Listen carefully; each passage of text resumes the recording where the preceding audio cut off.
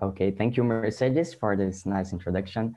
And I'd like to thank all the organizers for inviting me, for giving me the opportunity of giving this talk to this amazing group of scientists. I'm a PhD student from the University of Campinas, and I'd like also to thank Marcos Aguiar, who's my PhD advisor, and all the friends and colleagues and all the collaborators of Marcos Lab. So I will talk about the Derrida-Higgs model, which is a neutral evolutionary process, which exhibits sympatric speciation. So let's talk a little bit about speciation. And species formation processes are in the center of biology, and they are important not only to explain the patterns of diversity that you can observe now in nature, but also it helps us to understand the origins of biodiversity and maybe its possible futures that we can forecast under different scenarios, under different conditions. And so it's useful to classify a speciation according to its geographical mode of speciation. And on one side of the zero, there are the allopatric speciation, which is the process of the emergence of species with the interruption of the gene flow due to geographical barriers, such as mountains, rivers, or piece of land separating two lakes or whatever. And on the other side of the zero, there are the sympatric speciation processes, which are those that occur without the complete interruption of the gene flow. A good definition of sympatric speciation is due to Gavrilets, and it's the emergence of new species from a population where mating is random with respect to the place of birth of the mating partners. It was proposed by Darwin as an important process of diversification, and although it's a very contentious process, there are some examples in literature claiming that some species have emerged due to sympatric speciation process. And how can we model this kind of process in mathematical ways? So here I will talk about the Derrida-Higgs model, which is a neutral model. So there's no selection mechanisms forcing the diversification, and it shows sympatric speciation. It was based on Spinglass's theory and was proposed in 1991 by these two guys. And how does it work? Well, we start with a population of n individuals, n identical individuals, and these individuals are defined by a binary chain of +1 and -1 of size B, which is the genome of each individual. Actually, the entries of your binary chain can be any number that you want. So you can choose +1 or 0, or the pair of numbers that you like the most. And for every pair of individuals, alpha and beta, we can measure how close they are with this quantity that's called the similarity between the pair alpha and beta, which simply counts the number of alleles that they have in common, despite of a normalization here. And it's chosen, it's defined in such a way that the similarity between two identical individuals is 1. And how the evolution occurs, it's an IBM process. And we have your population of n individuals. So you choose a pair of individuals. So you have a pair individual alpha and an individual beta. And each one has its own genome sequence, this binary chain. And then they are combined to generate an offspring, so can reproduce, generating an offspring. And this offspring will have its genome given by a combination of the genome of its parents. And so each allele can come from parent alpha or parent beta with the same probability. And then we can build this new genome. And additionally, there's a mutation rate. So every allele can flip to the different value with a probability related to the mutation rate. And we repeat this process of choosing a pair n times. And then from one population, we can build an entire new population. So this process have non-overlapping generations. So generation T generates the new generation T +1, which will be a slightly different population from the previous one.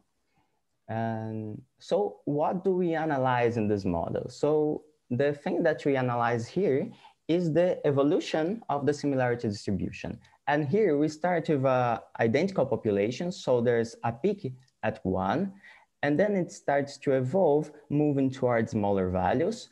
And at some time, we can see that it finds an equilibrium. This distribution finds an equilibrium. And how can I explain that? Well, for the infinite case, infinite genome case, we can prove this equation. So the similarity between two individuals of the next generation is given in terms of the similarity of their parents. And from this equation, we can define an algorithm, and then we can run this algorithm and generate all the evolution of the similarity metrics between among the population. And here is something that you can find, and we can see that after some time, there's an equilibrium of this distribution in the system. And we can analytically calculate this equilibrium. We simply take the ensemble average of this equation. We can find a recurrence equation for the average value of the similarity, which has an equilibrium solution. And this is the equilibrium that you can find here.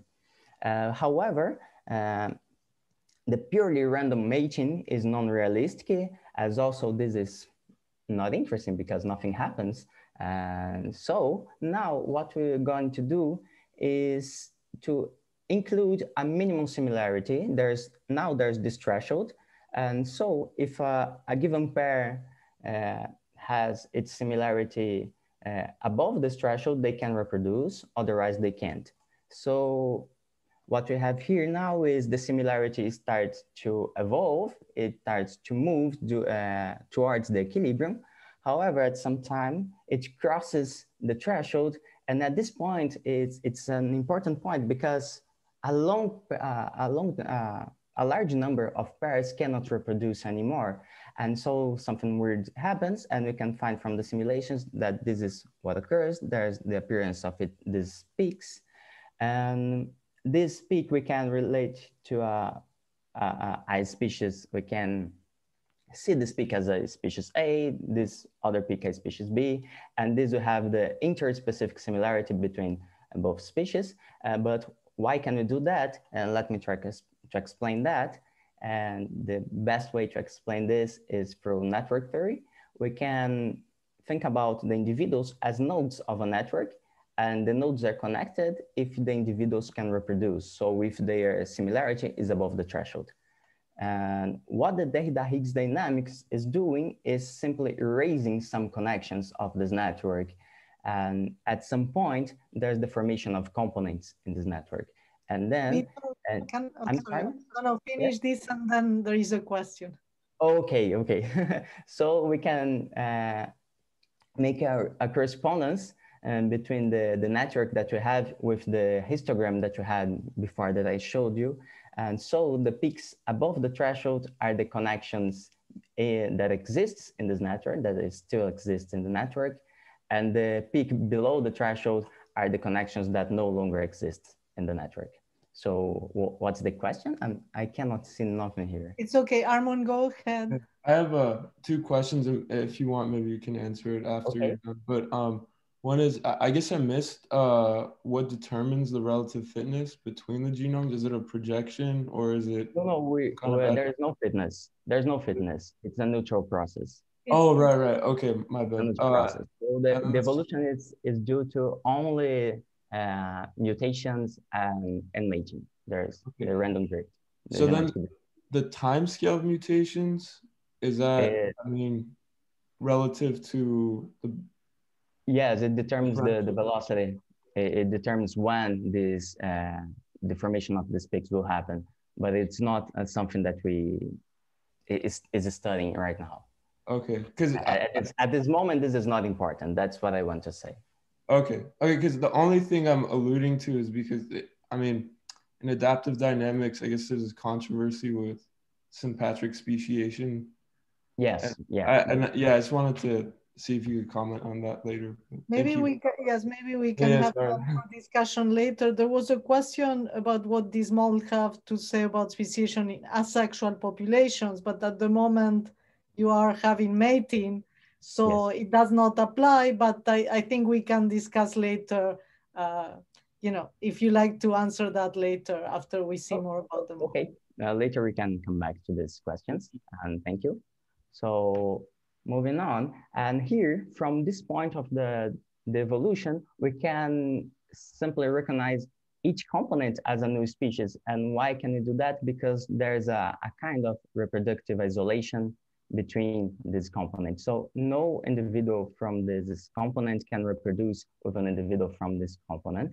However, there's a new feature to define a species here, and that's the gene flow, because this individual cannot reproduce with this individual. They are not connected, but they are within the same species, within the same component. They have an indirect gene flow here.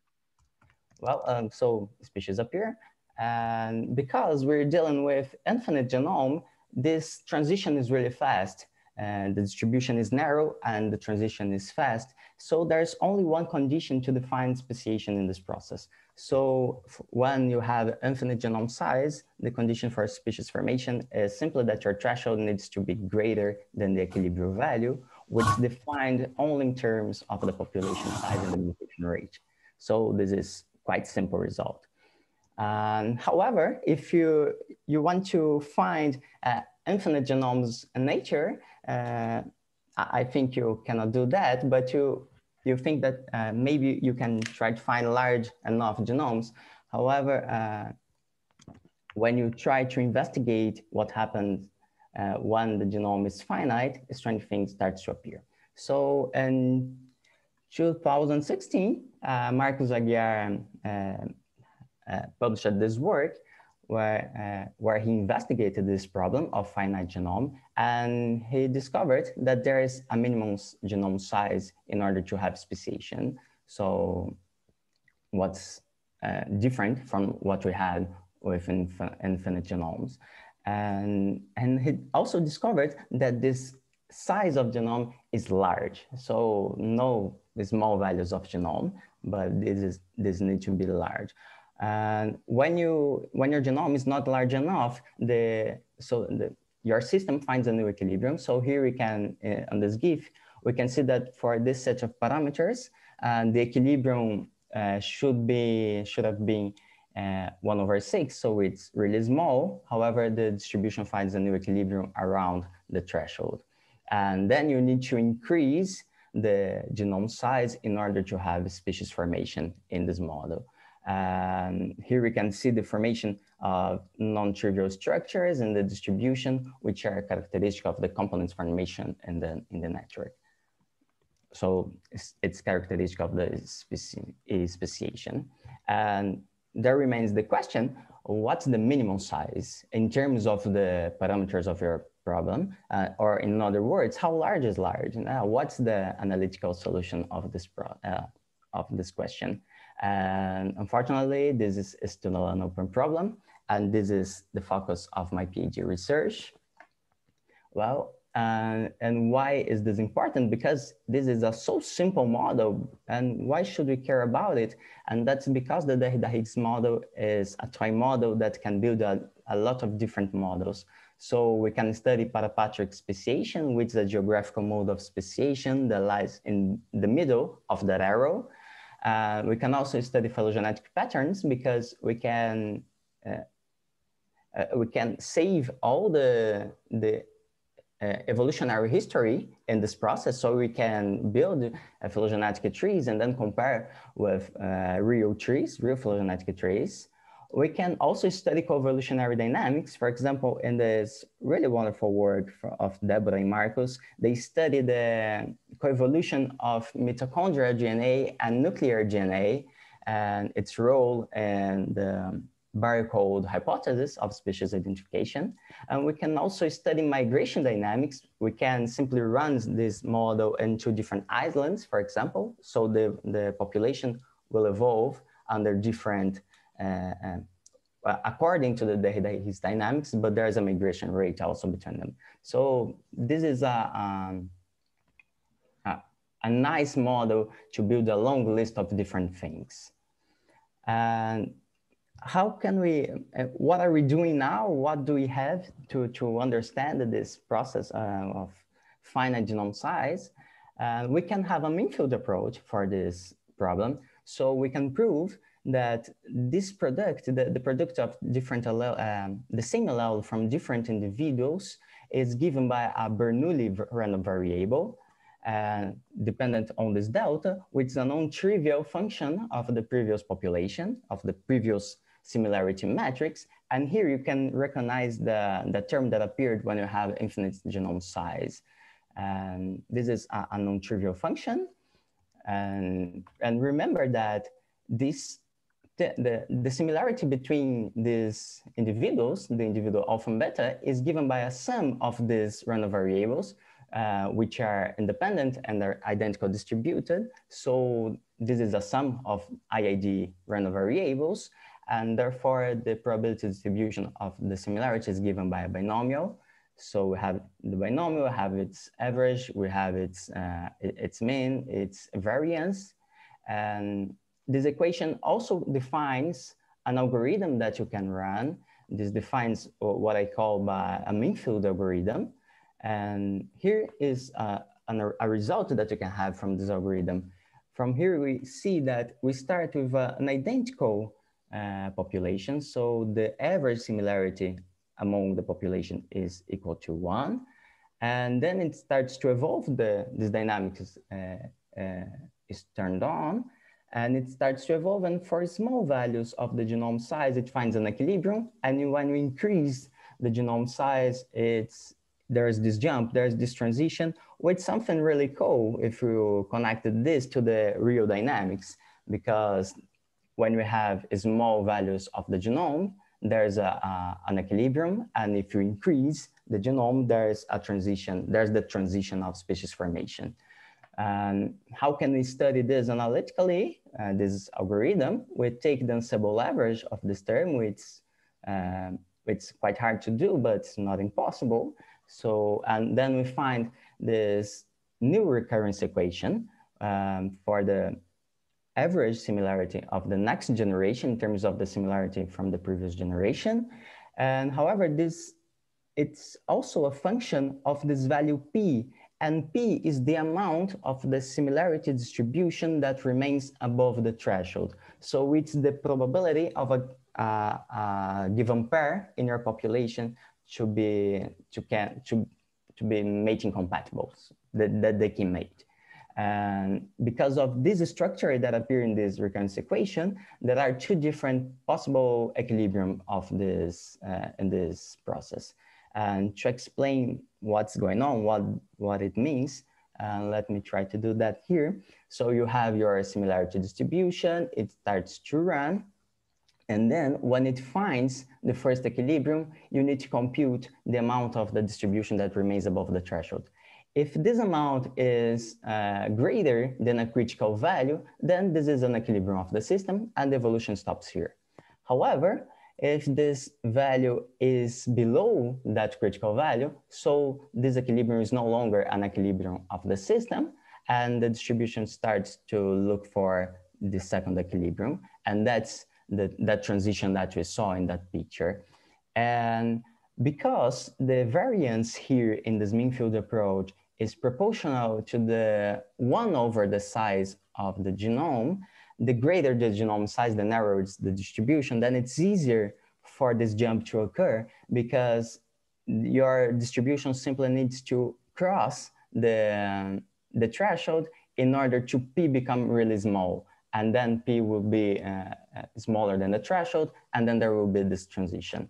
And to see that these things work, and here, in the absence of the threshold, you can analyze the model. And here we can see that recover the results that you had before for infinite genome size. And here we can see that the mean field approach describes really well what's going on the Derrida-Higgs dynamics. And even for this variance, it's a good description. And when you include the threshold, there is a phase transition. We can build this phase diagram. I am not sure if I have time enough to explain that, so I will skip it, but I can come back later. But there's this transition. We can compute this transition. And however, this is not the transition that's described by the Derrida-Higgs model. And here, the genome size is really small for the same set of parameters when you do this, the dynamics with the Derrida-Higgs model. And to show what's going on here, we can see that while the Derrida-Higgs dynamics finds its equilibrium, the mean field keeps evolving. So the mean field will have found, if this was the case, it would have found its equilibrium really far from the Derrida-Higgs equilibrium. And we can see that the same things happen for the variance. While the variance stops to evolve, it finds an equilibrium value, the Higgs dynamics keeps evolving. So this does not, this mean field approach does not explain the exact Derrida-Higgs dynamics.